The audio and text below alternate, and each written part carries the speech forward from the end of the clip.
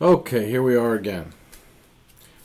The Waukesha, Wisconsin Christmas Massacre. This is just a great story. It just keeps getting better every moment. Here we have the Washington Post saying that the Wisconsin parade suspect was speeding from a knife fight. Why? What do you mean, speeding from a knife fight? Like, imagine you have a knife and the person you want to stab has a car and he's driving away. How does this make any sense? This whole statement doesn't make any sense. And then you decide, well, there's a parade right there. The streets are all blocked off. That seems like a good route. I'll go that way to get away from this knife fight that I have to get away from somehow. So none of this makes any sense. And they're just trying to avoid saying what it was. It was a terrorist attack. It was a racist attack, a racial attack. It was a BLM terrorist attack. And no one wants to say that. I mean, look, they call it a parade. They don't even want to call it a Christmas parade. On every post I read, like, nobody wants to call it a Christmas parade. Like, look right here, down here. And he was apparently just out on bail after trying to run his girlfriend over. Or wife or something. I like this meme right here. He didn't cross state lines. This guy right here looks just like my brother. It is freaky. It's just amazing how far the liberal media will go to try and pretend like what is happening isn't what's happening. A BLM rioter, protester, whatever you want to call it, was seeking out justice for the Kyle Rittenhouse verdict. That's what happened. Nobody wants to say that. This was a terrorist attack, and you're just not going to see that anywhere. And I like how Biden comes out and he says, he prays, the spirit of Thanksgiving will lift up families. Biden says at least 40 Americans are suffering from injuries, some of them critical condition, and the entire community is struggling to cope with the horrific act of violence. Okay, you got that right. It was an act of violence. Last night, the people of Waukesha were gathered to celebrate the start of a season of hope and togetherness and Thanksgiving. It wasn't a Thanksgiving Day parade. It was a Christmas parade. But okay, let me move on here. He continued, this morning, Jill and I and the entire Biden family, and I'm sure all of us pray that same spirit is going to embrace and lift up all victims of this tragedy, bringing recovery from the injuries and wrapping the families of those who died in support of their community.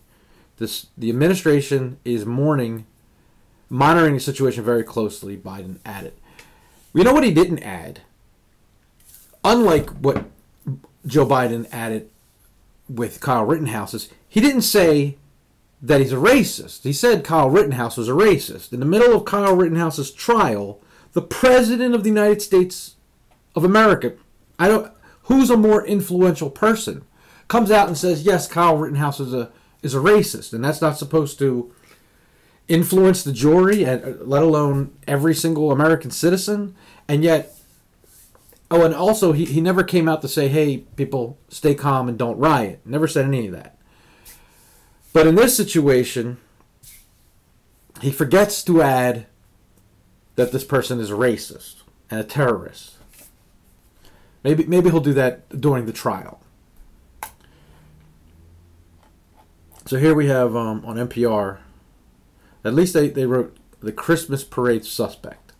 Here's what we know. Supposed to be a joyous occasion, turned to a tragedy after he plowed into a crowd of people.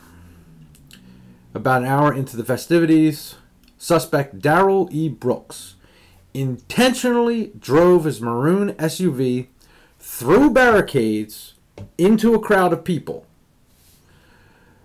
The Waukesha Police Chief Daniel Thompson said at the news conference Monday morning, this doesn't sound like someone fleeing from a knife fight.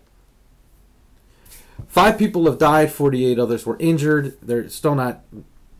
They all constantly fail to mention that there was children who were injured. The suspect was almost immediately taken into custody. They failed to mention how that happened.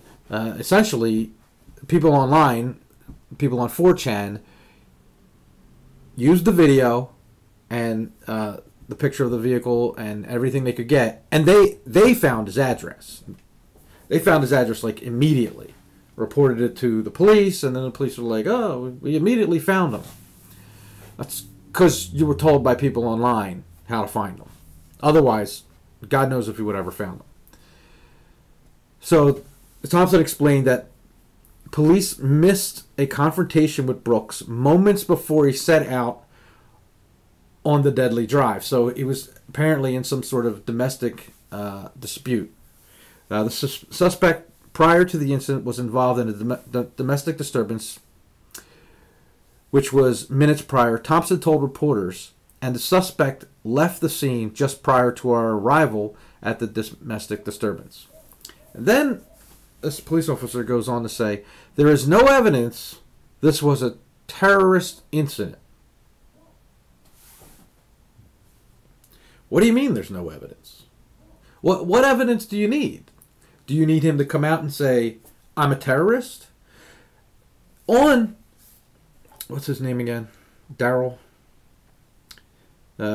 Brooks's social media, he writes how to run white people over and get away with it. He has a post about that.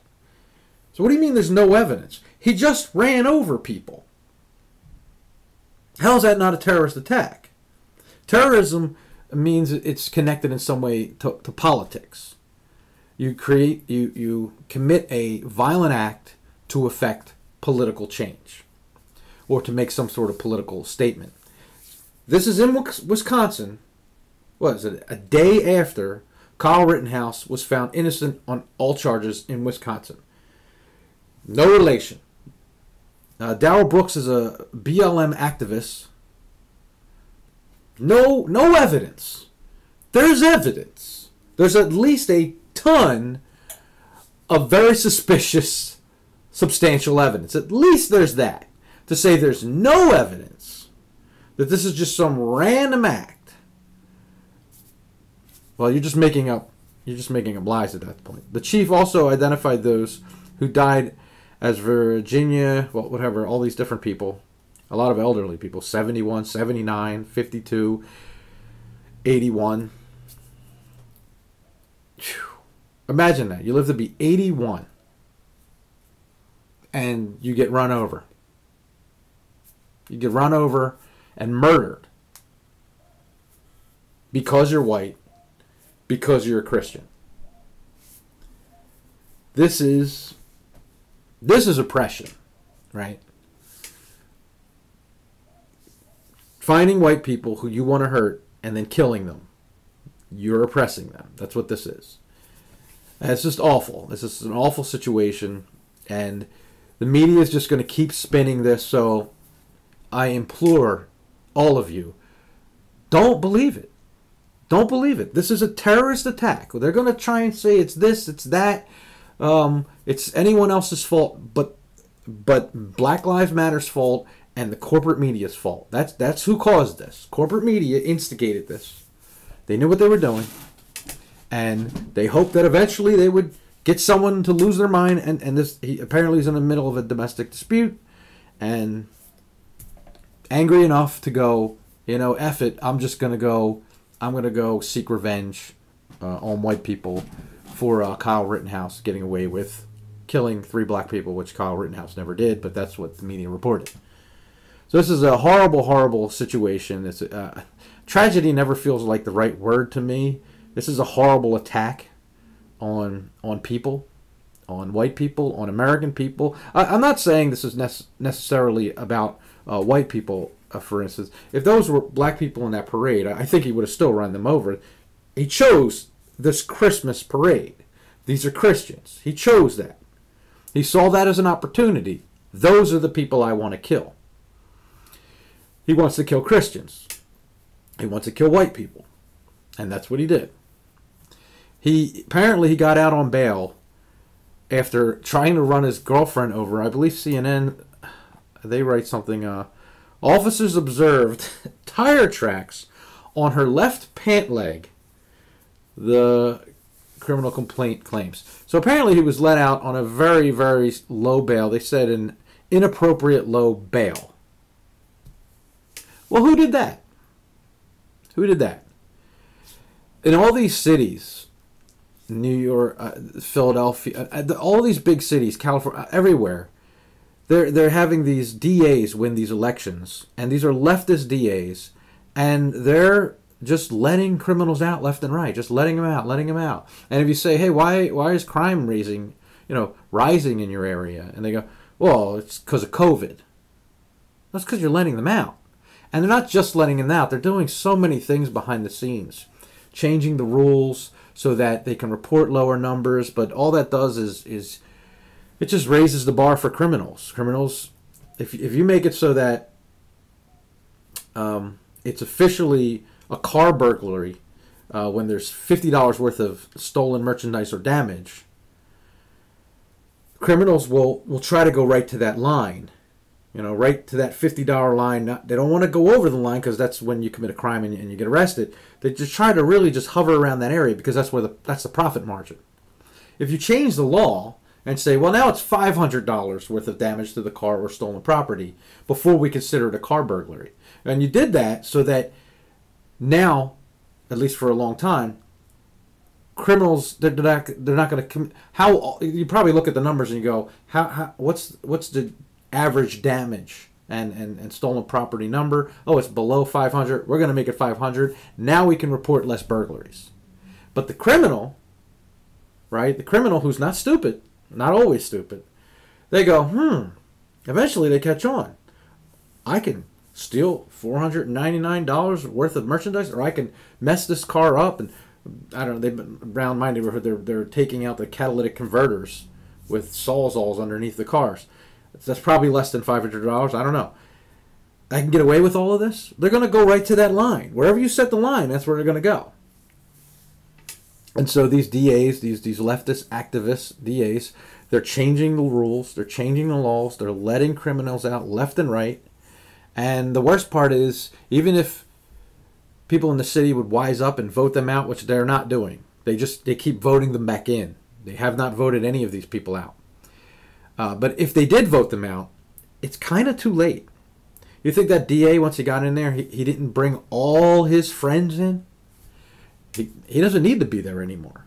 He's appointed judges, so many politically appointed judges and commissioners of like police forces or jails or wherever. Politically appointed means I'm appointing you to this position. I can take that position away from you. You got to do what I tell you to do. That's what politically appointed really means. I want to put someone at the top and in charge who I can control. If you didn't want to control them, why did you pick that person? Let people go up through the ranks and achieve the positions in an organic way. But anyway, I'm just trying to say to everyone, don't fall for this. This is a terrorist attack. I don't know when or if they will ever call it a terrorist attack. The media is reporting on this quite a bit because they have no choice. They try to cover things up. They try to lie early, which is what they always do. They try to steer your attention away, anything they can do, but they weren't able to. Too many independent sources, like myself, other people on 4chan, other people on Twitter, other people on YouTube, they're not letting it go. They're as people delete their tweets, we save their tweets. We try to save their tweets, and we can bring them back up. Oh, he said this. No, I didn't. Yes, you did. Here it is. And so that's happening left and right. People are saying the most unbelievable things, and it's an act of karma, so on and so forth. But just stay strong, people, and understand that this is a terrorist act. This is a terrorist act. This is a real. This is a mass killer using a vehicle and committing a terrorist attack. This is a BLM inspired quite frankly, corporate media-inspired terrorist attack on the American people. It's November. It's a few days away from Thanksgiving, so during the holidays, and you're going to see more of this. There's about to be another case, and we'll see how that one goes, and I guess I'll be reporting on that soon. And there'll probably be, I have no doubt that there's going to be riots very soon. The media is working overtime. They need to get their riots happening, and they're going to get them.